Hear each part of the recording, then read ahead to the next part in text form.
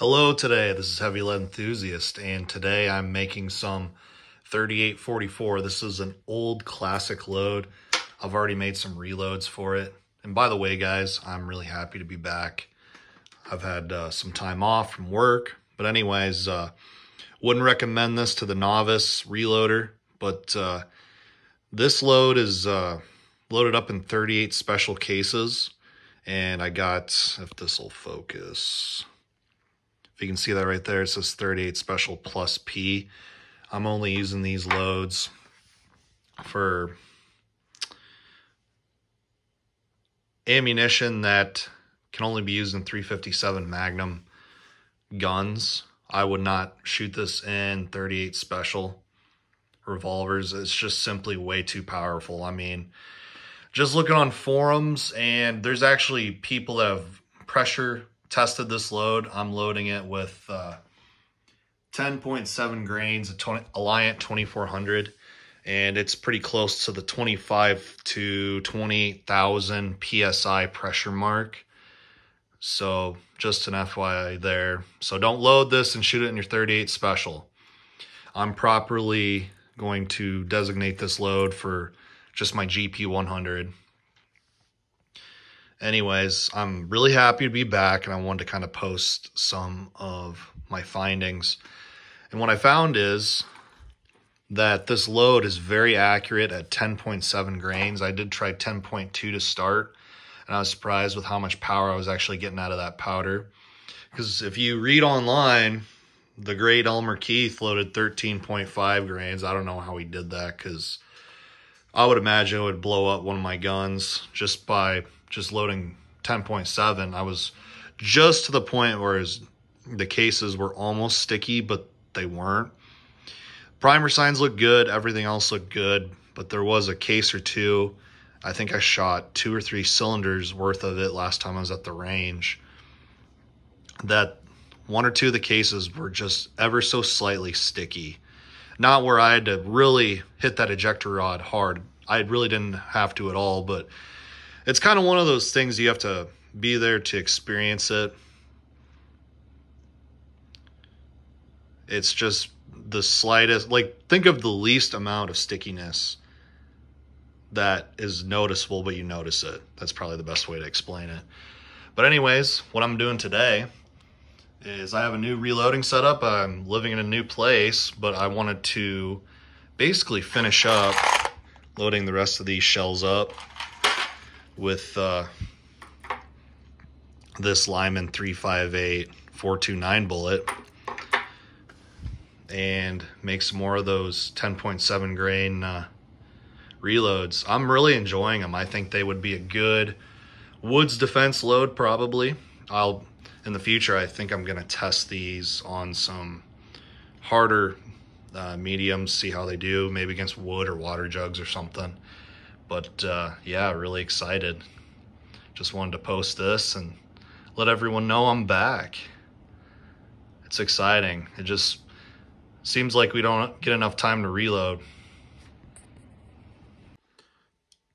So also another thing I want to mention, guys, is before you prime it and start putting powder in, don't ever forget to flare your case mounts to accept the bullet.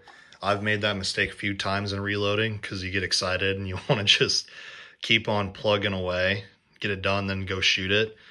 But as you can see here, so in this basket here, if I don't size it, or excuse me, if I don't flare the case mouth, it won't accept this bullet. It won't go in.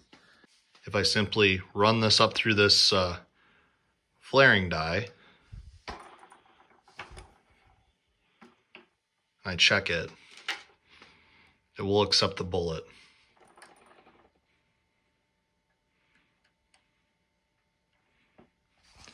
And you want to flare it just enough so it will go in straight. As you can see right here, it's not super cockeyed because it's flared just enough where it'll accept it. There's a fine line when it comes to flaring cases. You don't want to over flare it where you would like bell this case mouth like a trumpet. You don't want to do that.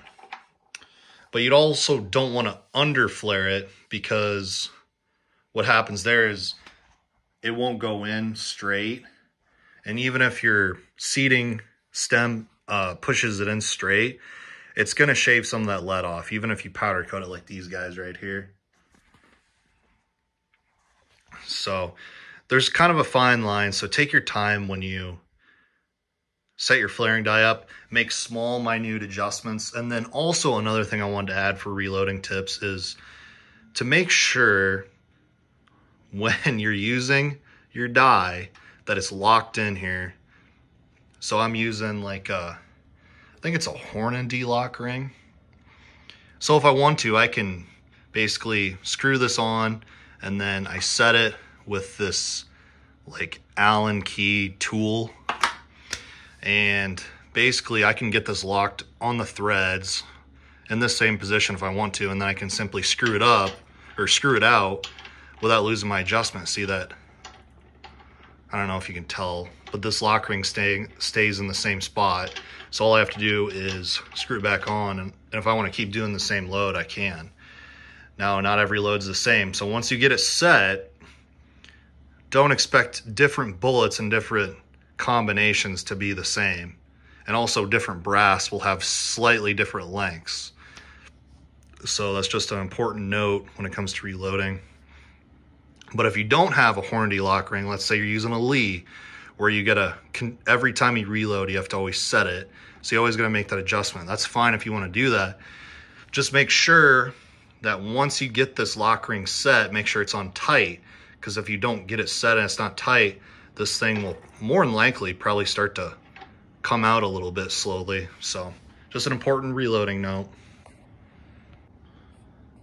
Also, another thing I just remembered is whenever you're flaring your case mounts to accept a bullet, as you're going through the gauntlet and you're doing all your cartridges, you want to make sure to check periodically. So don't just get it set up, check one and assume they're all good. So as you go through, what I like to do is check at least every other cartridge and make sure this bullet will go in there straight and it's flared properly.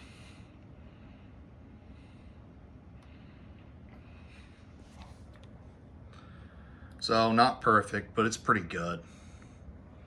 But as I go through, I always check these and make sure that off chance this starts backing out, I basically have this covered.